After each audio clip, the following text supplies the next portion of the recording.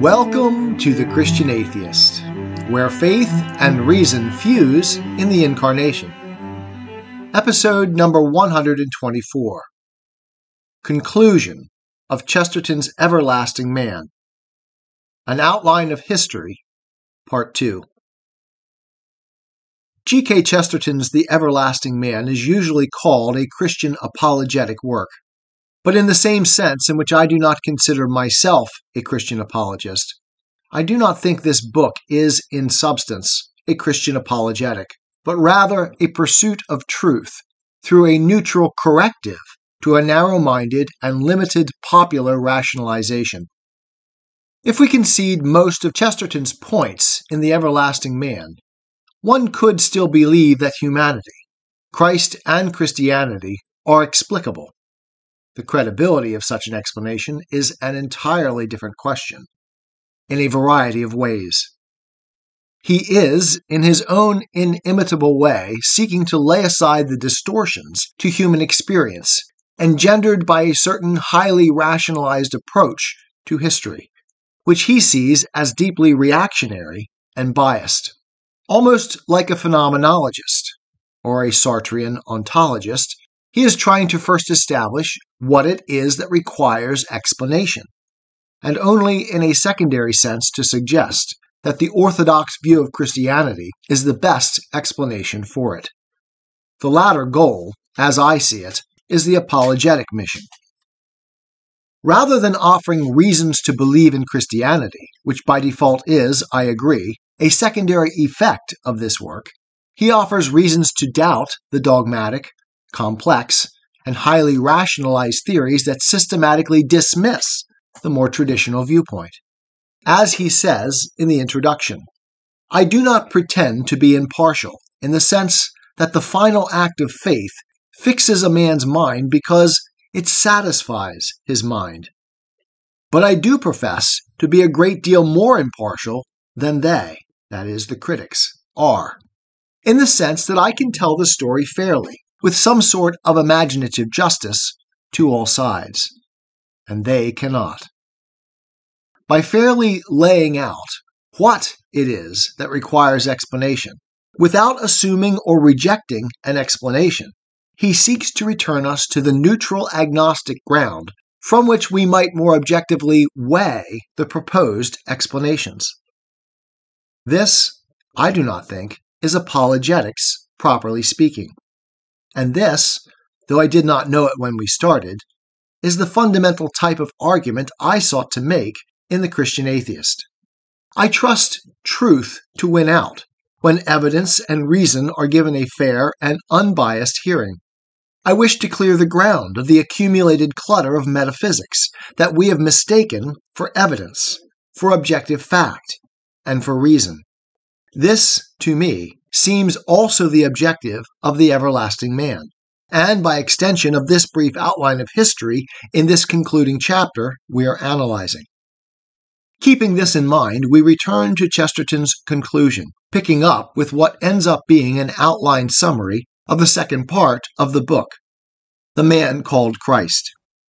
Just as man appears, when fairly viewed, a radical exception to the natural backdrop, humanity itself forms a backdrop characteristically fascinated by the search for meaning and foundation, the religious impulse, endemic to all human history.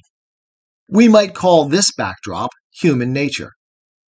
Humanity seeks always to peek beyond the veil of our ignorance and finitude, at that being beyond, that origin from which our world and we ourselves have come.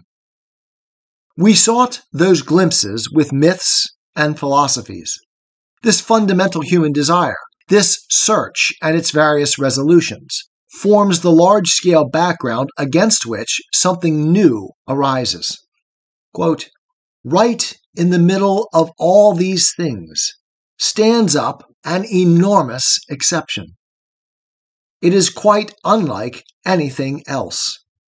It is a thing final, like the trump of doom, though it is also a piece of good news, or news that seems too good to be true. It is nothing less than the loud assertion that this mysterious maker of the world has visited his world in person. It declares that really, and even recently, or right in the middle of historic times, there did walk into the world this original invisible being, about whom the thinkers make theories and the mythologists hand down myths. The man who made the world. That such a higher personality exists behind all things had indeed always been implied by all the best thinkers, as well as by all the most beautiful legends. But nothing of this sort had ever been implied in any of them. As man was the exception to nature as backdrop, so Jesus is the exception to man. He was a man, just as man was natural. As gods, man stands relative to nature. So, as God stands out Christ in human history. The final phrase of this quote, of course, is where the sticking point lies in modern reasoning. But it is also where the point of the outline lies. Was Jesus an exception, or simply one more in a long line? Do we rub out the line, or accept it as we find it? We hear of the dying God in mythology, of varying incarnations of deities. But it is simply a truth that none of these myths or historical sages claims to be the being behind the veil, the source of being itself. This claim is unique, radically unique. Again, we are not presenting this outline to justify the claim, but merely to recognize it for what, in fact, it was. Quote, something utterly unlike anything else in nature. It is the one great startling statement that man has made since he spoke his first articulate word, instead of barking like a dog. Its unique character can be used as an argument against it, as well as for it. It would be easy to concentrate on it as a case of isolated insanity, but it makes nothing but dust and nonsense of comparative religion. It is, in this sense, the most incredible of all the incredible claims of man that the Word became flesh and made his dwelling among us. That eternal creative reason which made the, quote, green architecture that builds itself without visible hands, as we saw earlier in this conclusion, condescended into that architecture, that history, in a single time and place, working with visible hands to redeem that history. To call this claim insane is reasonable. To say it is just one among a series of similar claims is utter nonsense. Try as we might, this line cannot be rubbed out, which is why we are still debating it 2,000 years after it was drawn. Continuing with our outline of history, subsequent to the line being drawn, we encounter the ripples in the pond from that single unique stone in the midst of the pond of history. The logic of historical reaction. Those eyewitnesses of the stone dropping into the pond cascaded outward, carrying onward the wave energy of that isolated moment in time, propagating those waves in a complex and seemingly endless energy of troughs and peaks. The messengers of the gospel thought they were carrying news to the world. They still think so. Christians carry the news as if it were a fact. They believe it is a fact. Whether or not it is a fact is not our concern here. We are not yet doing apologetics. Christians, from the first, were messengers, and, quote, a messenger does not dream about what his message might be, or argue about what it probably would be. He delivers it as it is. It is not a theory or a fancy, but a fact. The history of the Christian Church is an apparent miracle, for its message, unlike its messengers, did not die. Its ripples continue, and neither blend with nor are overcome by the other waves in the pool, of whatever origin. Quote, I desire merely to mark those main lines, and specially to mark where the great line is really to be drawn. The religion of the world, in its right proportions, is not divided into fine shades of mysticism, or more or less rational forms of mythology. It is divided by the line between the men who are bringing that message and the men who have not yet heard it or cannot yet believe it. End quote. But of those who have not yet heard it or cannot yet believe it, we often fail to remember that they, too, remain part of that vast human backdrop from which Christ stands out. The central distinction is not between believer and non-believer, but between those who believe in the exceptional Christ and those who do not. All are part of the historical mosaic of mankind, standing within that vast liquid background into which Christ plunged. Our metaphysical commitments and our language obscure this line, rub it out. But if we simplify and strip away the complex metaphysical assumptions, quote, when we say that a country contains so many Muslims, we really mean that it contains so many monotheists, so many men with the old average assumption of men, that the invisible ruler remains invisible. They hold it along with the customs of a certain culture and under the simpler laws of a certain lawgiver. But so they would if their lawgiver were Lycurgus or Solon. They testify to something which is a necessary and noble truth, but was never a new truth. End quote. Likewise, the Eastern traditions, quote, when we say that the country contains so many Confucians or Buddhists, we mean that it contains so many pagans whose prophets have given them another and rather vaguer version of the invisible power, making it not only invisible, but almost impersonal. End quote. I would expand upon Chesterton here. When we say that a population contains so many materialist scientists or atheists, we mean that we too have men that, like the Eastern mystics, believe in a vague and impersonal invisible power behind the veil of appearance. For they believe both in reason and in a discoverable truth. But they deny, even to themselves, their belief as belief, and in doing so radically distinguish themselves from human history, reinforcing the very realities they seek to deny. Their prophets have been pontificating, though, not on a new doctrine, but simply proclaiming what man has always believed, the added twist of denying the historically obvious while reveling in the denial. For denial or acceptance is the true line of division in human history, emanating concentrically from first-century Judea. And all attempts to rub out that line, to blur or obliterate it, have failed. And here we venture into closing comments that are apologetic in nature.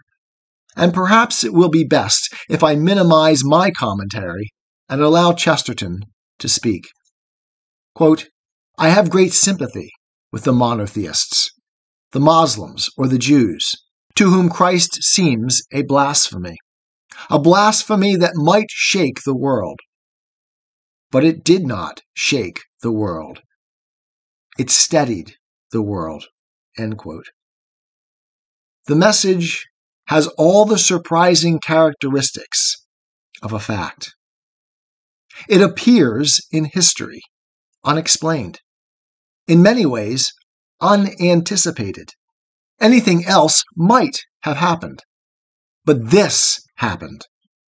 And neither the Jews nor the pagans expected it, nor indeed found it easy or particularly desirable to believe.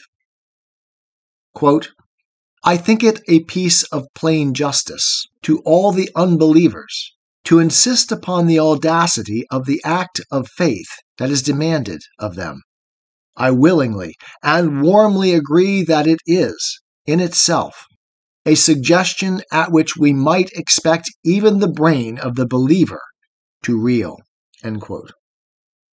But again, we return to the historical reality, the fruit of the gospel in history and in man, the contingent reality of what, in fact, happened.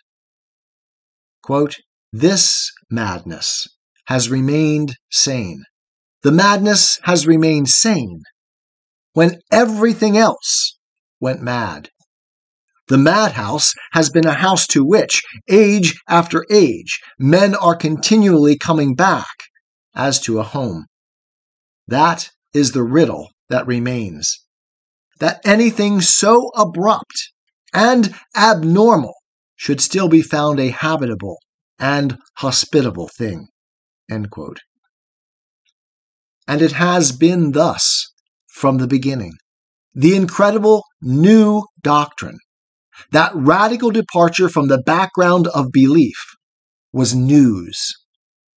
Quote, Jews demand signs, and Greeks search for wisdom, but we preach Christ crucified, a stumbling block to the Jews and foolishness to Gentiles. But to those who are called, both Jews and Greeks, Christ, the power of God and the wisdom of God. Chesterton continues, I care not if the skeptic says it is a tall story. I cannot see how so toppling a tower could stand so long without foundation. Still less can I see how it could become, as it has become, the home of man. Had it merely appeared and disappeared, it might possibly have been remembered or explained as the last leap of the rage of illusion, the ultimate myth of the ultimate mood in which the mind struck the sky and broke. End quote.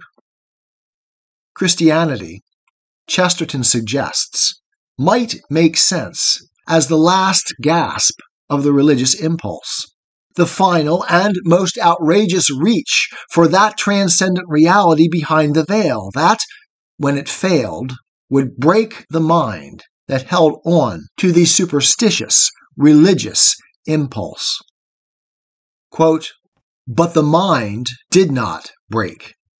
It is the one mind that remains unbroken in the breakup of the world. If it were an error, it seems as if the error could hardly have lasted a day. If it were a mere ecstasy, it would seem that such an ecstasy could not endure for an hour. It has endured for nearly 2,000 years. And the world within it has been more lucid, more level-headed, more reasonable in its hopes, more healthy in its instincts, more humorous and cheerful in the face of fate and death than all the world outside. For it was the soul of Christendom that came forth from the incredible Christ, and the soul of it was common sense. Though we dared not look on his face, we could look on his fruits, and by his fruits we should know him. End quote. We are engaged in our modern world in that spirit of denial, in tearing down the Christian orchard from which the fruit emerged, as Satan stood in heaven's perfect purity and plenty, finding it intolerable and resenting his own position in the divine order of things. The audacious faith in that blazing human exception, the soil from which came the fruit that fed mankind, literally and figuratively, seems still, from the outside, so incredible that we could reasonably expect the minds of believers to reel, as he said above. Quote, "But the brain of the believer in Christ does not reel. It is the brains of the unbelievers that reel. We can see their brains reeling on every side and into every extravagance of ethics and psychology, into pessimism and the denial of life, into pragmatism and the denial of logic, seeking their omens in nightmares and their canons in contradictions, shrieking for fear at the far-off sight of things beyond good and evil, or whispering of strange stars, where 2 and 2 make 5. I wanted to comment usefully on this passage, but I find Chesterton's portrait of the modern mind here unaugmentable. I will simply read it again and ask you to bring to mind the gender reassignment surgeries, the ethical, in quotes, demand for abortion and death with dignity, the intolerant, unequal, monomaniac, and closed-minded demand for tolerance, equity, diversity, and open-mindedness, and the yard signs claiming that science is real and love is love. The ongoing attempt to rub out the one line that makes sense of the world. The Christian outline within which sanity and logic and love has, and might again, flourish. But the brain of the believer in Christ does not reel. It is the brains of the unbelievers that reel.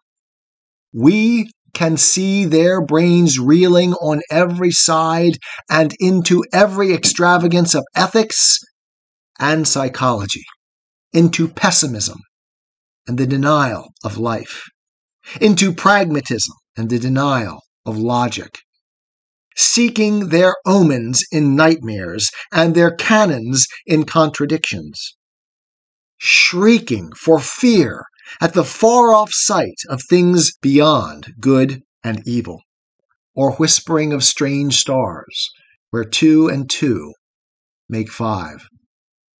Meanwhile, Chesterton continues, this solitary thing that seems at first so outrageous in outline remains solid and sane in substance.